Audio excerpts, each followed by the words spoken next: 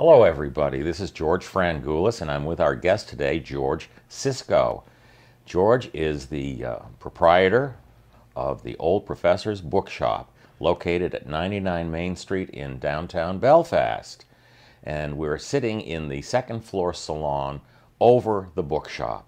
George is a very generous man and he's allowed us to use this space as our studio for Good Morning Belfast. Welcome, George. Thank you so very much for having us here today. Nice to be here. Well, it's nice for you to be here. I know your shop will be opening shortly and we don't have an awful lot of time together, but I do hope we can talk more about the shop, why it's called the Old Professor's Bookshop. Is there some reason it's called the Old Professor's Bookshop? Yes. The reason is that I wanted to call it Consilience. And my family convinced me that was a really dumb idea. And since I'm an old professor, I suggested the Old Professor's Bookshop, and they thought that was much, much better. So that's why it's the Old Professor's Bookshop. Well, it seems to work very well. How long have you had the bookshop? This is the 10th year. It is? 10 years, yeah. We opened in 2009.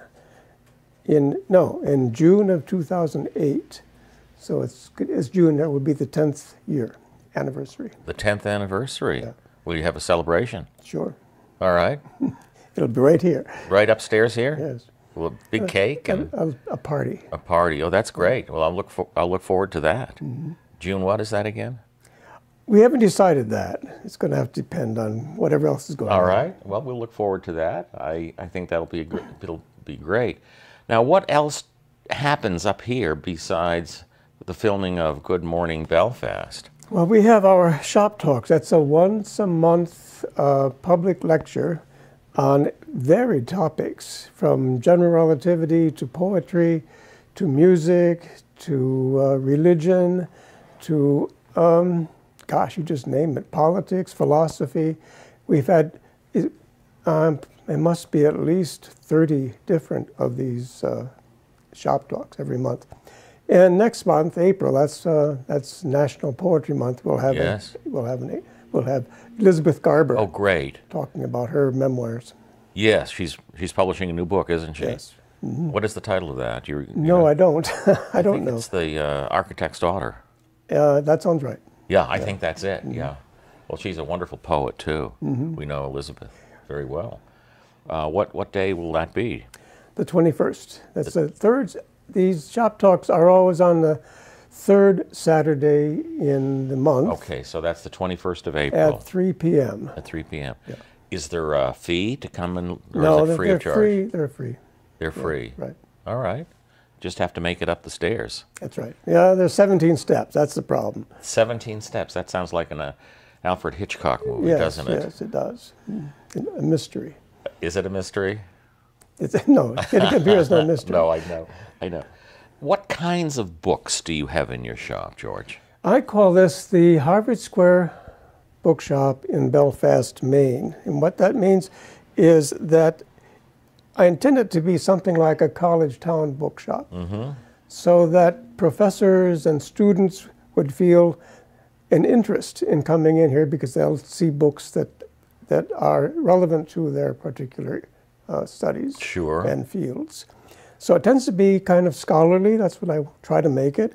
And I can do that because this store has 3, it used to have 4, bookstores. So we each have our niche. And my niche is this sort of scholarly niche. Scholarly niche. Yeah. So we have a lot on science. We have a lot on humanities, a lot on philosophy. I have a specialty in Darwin and evolution. And my background is physics, so I have a lot on physical sciences. Is that right? Yeah. You were a professor of physics? Where was that? MIT. At MIT. And where else had you taught? UCLA and Boston University. Now, we left UCLA, that's where I spent most of my time, because my wife hates Los Angeles, absolutely hates it. And so when it came about the possibility of taking a golden handshake, I'd been chair of the department for 7 years. We took it and moved to Boston, to Boston University. Is that like a golden parachute? It's but not quite as voluminous? You can retire early and get credit for 5 more years. I see. Well, how about you? Did you like the West Coast? Oh, listen, that's a sweet job. I'll bet it is. Yeah. We had a little oasis there. Now, Los Angeles is not pleasant because it's got so much traffic. Of course. And that's what she disliked very much. Also, she doesn't like heat. Los Angeles is hot. And so she was anxious to go. And, you know, happy wife, happy life, that's a fact. And I took advantage. Well, we're from here, but spent a little time in Tuscaloosa, Alabama, teaching at the University of Alabama. And down south, they say, if mama ain't happy, ain't nobody happy. Yes, yes. So you got to keep you got to keep her happy. You know, I do some teaching at Thomas College, and In English. in English we don't have the traffic, but we do have the weather, and we've already missed three days of classes because of the bad weather. Just last week, Yes. we missed a class. So you've taught physics, you've taught, what were the other subjects? Atmospheric science, and at BU I was in the astronomy department. My particular field is called space physics. And this is a guaranteed conversation stopper. So we're not going to talk about space physics. Well, I can't think of a thing to ask about That's what I mean. That's precisely what I mean. except to ask you about Stephen Hawking. We have a window now with Stephen Hawking's books and books that are related to his work. Curiously, a coincidence, Stephen Hawking died on Albert Einstein's birthday. Is that right? They were both 76 years old when they died. Stephen Hawking held the Lucasian chair at Cambridge University, which was also the chair that Newton held at Cambridge University that was back in the, that would have been in 1680s. And the coincidence goes on. So Stephen Hawking had Newton's chair. Einstein replaced Newton's theories. He replaced Newton's theories of motion and Newton's theories of gravity. I see. Special and general relativity. So there's a lot of coincidence that happened between Stephen Hawking and Einstein and Newton. That was Sir Isaac. That was Sir Isaac. You didn't know him, did you? No. No. I'm not that old. The old professor, yes, but I'm teasing you, George. I know you weren't. At Cambridge when Sir Isaac Newton was there. right. Okay. What else can you tell us about the bookshop? Well, as I was mentioning, it's got this scholarly sort of aspect to it. Now, the bookshop is small. It's got 2 aisles. And when you come in the door, if you go to the right and down the right aisle, you're on the science side of the store. Now, I call that, well, if you go down the left aisle, you're on the humanities side of the store.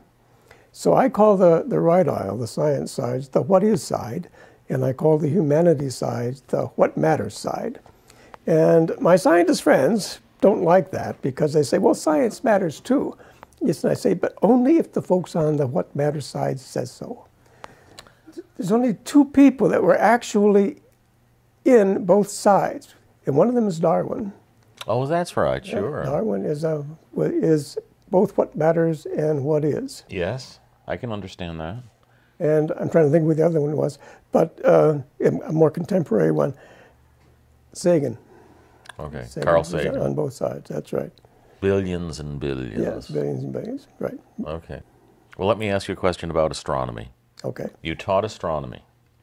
Did you look through a telescope to teach it? How did you? No. I could say my field is space physics. So it would just be background astronomy for poets, that kind of thing. Astronomy for poets. Right. The same is true at UCLA, where I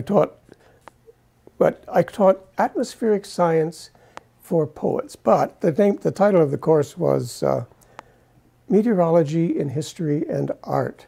That was fun because I got to show a lot of art paintings. Turner, Constable, and George Innes, and Jacob van Ruysdael.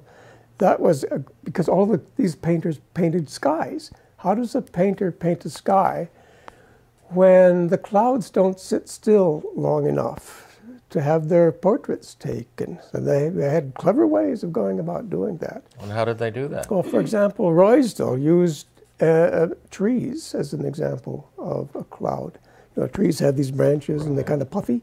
Well, if you paint a tree white and put shadows in appropriately, you get something that looks very much like a cloud.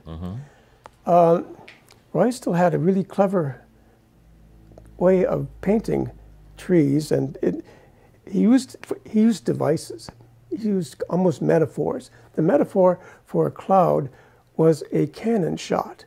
And you see, he lived in Amsterdam, so he saw ships coming into the harbor, and they would give salutes when they come in, and this puff of smoke would come out the cannon. So he put his clouds as if they were coming out of the top of a tree as a cannon shot. One of his most famous paintings has a ship. These are sailing ships, of course, with the mast coming up right in the middle, and on the top of this mast is this big cumulus cloud coming right out of the top of it. And it's, you know, it was the cannon metaphor. You don't know it unless you happen to think of that. It looked perfectly natural. Next time I'll think of that when I look at that painting. Yeah. So he has, many of his paintings have that particular metaphor. And Turner's skies are really... Well, Turner, you know, that is something. Yes. Our last shop talk last month was on Turner skies. Yes. And he was a genius in the sense that he was like 100 years ahead of his time in painting, in the sense that he introduced, trying to think of the word, abstract impressionism. He was the first person to basically let light make the picture. He didn't have buildings with sharp edges. Everything was diffuse. And it was light that composed the entire canvas. That was 100 years ahead of his time. People at the time thought he was crazy because it didn't look like what you expect a landscape painting to look like, which is sharp buildings and straight streets and horizontals and verticals and diagonals leading into the center of the pictures. No, his was diffuse. And so he had a genius for inventing something new. And that was what this talk was about, the fact that Turner leaped about 100 years ahead in terms of what he was able to do. Well, that's fascinating. We're going to take a little break right now, and when we come back, we'll continue with George Sisco, Professor George Sisco. Hey, everybody, we're back. I'm with George Sisco, our guest, Professor George Sisco. We're above his old professor's bookshop. And we're talking books, we're talking artists, we're talking astronomers, we're talking scientists, and I want to ask you about the consciousness group. Now we're going to talk about consciousness. That's another specialty we have. We have a very large section on consciousness because that's kind of one of my passions. We've organized what we call the Mid-Coast Exploration of Consciousness, and that also meets once a month.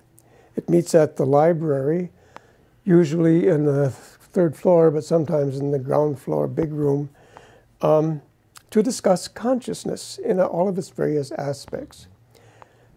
The part that interests me the most is, what is it? That's what the philosophers would call ontology. What is consciousness? But there's also the aspect of what can have it. Can animals have it? Are octopuses conscious? Are insects conscious? Can robots be conscious? Can artificial intelligence be conscious? If you watch the movies, you'll certainly think so. And then there's the subject of what's called neuroaesthetics. What is it that gives rise to our feelings? The only reason we like to be alive is because of how it feels. What is it that gives us these feelings? Where does the will to live come from? That's a feeling. And then there's the subject of alternative forms of consciousness. What happens when you go to sleep? We are conscious, but we're not awake. And we think we're unconscious, but we're not. We're conscious. And there is the drugs, and there's brain injury, which can induce alternate states of consciousness. So we cover these four topics: ontology, pan-consciousness, neuroaesthetics, and alt-consciousness. Kind of go around it cyclically. We try to do that. And what was I going to say about it? Yes, the next consciousness group meeting is on intuition, and that will be on the 4th of April at the library. About 80% of what our brain is doing is not known to us. It's subconscious.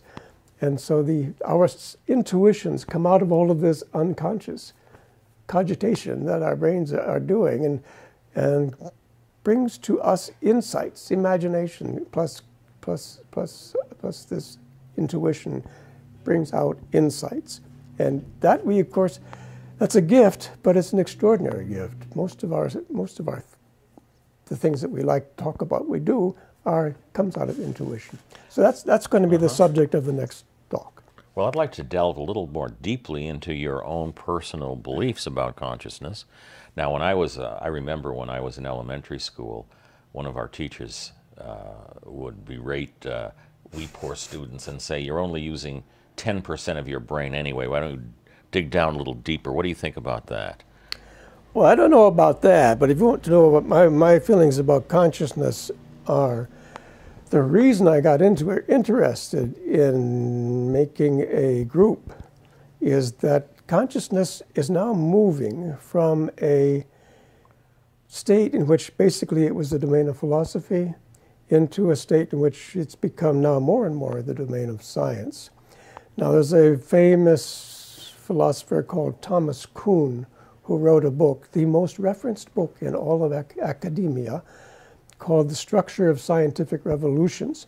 And he talked about how science changes. You know, when Einstein presented his theory, that was a paradigm change. When quantum mechanics was invented in the 1920s, that was a paradigm change. Now, what that means is that after the paradigm change happens, you can assign a graduate student a problem, and there are ways for that graduate student to guarantee to get an answer. It might be very hard. Mm-hmm. I mean, applying general relativity to get some kind of answer to the question, how does galactic lensing work? It's hard, but it's doable. It's got a definite paradigm. You give them a problem, and there is a way to proceed to do it. And if they can solve their problem using those paradigms, then they're qualified for a PhD or something like that. Now, until recently, science, consciousness studies has not been there. It was what Thomas Kuhn would call pre-paradigmatic subject. You could not assign a problem to a student and be guaranteed that they have a method to solve it. But now we are moving into a stage where it looks like that's going to be possible. We're moving into the paradigmatic stage, and the applicable term here is it becomes normal science, where you now just start solving the problems that have been opened up by this new paradigm. Now, that new science possibility, that normal science possibility, has come about because of a fellow named Giulio Tononi. And Giulio Tononi is an Italian, but he's now a professor at the University of Wisconsin. He holds two chairs, one in sleep studies, which relates to consciousness, and the other in psychology. And his theory, the one which is actually paradigmatic, is called integrated information theory. And this is an extraordinary thing what he's done. He has turned the question about how can the brain and the neurons firing produce something that is non-physical. This is all physical stuff. Brains are made out of matter. Neurons firing, that's kind of like electricity. We know how electricity goes. And wires moving, currents going in wires and all kinds of branches. That's all subject to equations. How can this purely physical stuff give rise to our feelings, our sensations, our thoughts, all of which, how to poetry, Shakespeare, all of which is non-physical. It has no physical substance. There's no mass. There's no way to move it. It doesn't occupy space. Physics has to do with mass and energy and space and time and motion. None of this does that. So how can physical things give rise to non-physical phenomena? That's the problem, which has been the problem in philosophy forever. And so he's got a way in which you can turn that around. And he takes it, instead of trying to go from the brain up, he's starting at the phenomenon and asking what is required of the physical stuff to produce that phenomenon. And that gives him an axiomatic approach to the problem. And so now you're talking about mathematics. In fact, he's calling it integrated information theory because he's using the theory of information to quantify it. He's got a quantity which he calls phi, which tells you, quantifies the amount of information that's present in a thing that you think is conscious, like us, or animals, or robots. There is a way in which you can, in principle, quantify it. It's not easy. I mean, it takes an enormous computation to calculate this number phi. But it does have a paradigm for doing it. So in principle, you can now solve those kinds of problems. Beyond that, well, I'm not going to go very far in this direction, but beyond that, his theory gives you not only the amount, but the kind, the quality. What does it feel like to be a bat? Well, a bat? A bat, yes. What does it feel like to be a bat? That's a famous question that Thomas Nagel proposed to point out that we don't know, and we cannot know, because we have not the echolocation equipment to know. So that is another way in which you can phrase the problem of consciousness. How could physics tell you what it's like to be a bat? It can't. But what Tononi's theory allows you to do is to represent it geometrically. So he's got an algebraic term for the amount, a quantity, and he's got a geometry for what kind. He's got both the amount and the kind in his theory. This is wonderful. I mean, it's just opening up. And so this is like being at the beginning of quantum mechanics in the 1920s. Who could predict computers in the 1920s? I suspect, George, that you wish you were back in the classroom with this. Yeah, I would certainly do this if I were starting over again. Well, I know you would. You know, they say you can take the old professor out of the classroom, but you can't take the classroom out of the old professor. Something like that, right. So this is very, very exciting. Especially to me, it's exciting because it gets into the way of having a mathematical way of representing feelings. And so if you wanted to, I mean, think of the applications to making robots with genuine empathy. I mean, service robots that actually feel empathy for what they are supposed to be doing, taking care of people, say, or children, or old people. Stephen Hawking, wasn't he concerned about? Yes. No, there's a huge amount of people that are worried about this. Yeah. That for everything that can be done good, you can also use it to do bad. And it's called, they're worried about the singularity. It's called the singularity. And the singularity happens when robots get so smart that they can build themselves and improve themselves. Now, that means things go exponentially away from where they started, and uncontrollably exponentially away from where they started. That's the concern. That this thing that robots, I mean, this is the kind of the stuff of movies, right? That robots could become malevolent, could become so smart we can't do anything about it. So that's the concern there. George, this has been a fascinating conversation, and we're almost out of time. I want to ask you one last question. Would you consider coming back and continuing your lecture to our audience? Yes, if I prepare for it, I can do that. Yes. Okay. Well, that's great. Really enjoyed having you here today, George, in your own space, of course. Well, thank you very much for having me. I look forward to having George Sisco, Professor George Sisco, and we want to thank you again for allowing us to use this space, the salon, above your bookshop. You're welcome. Thank you very much.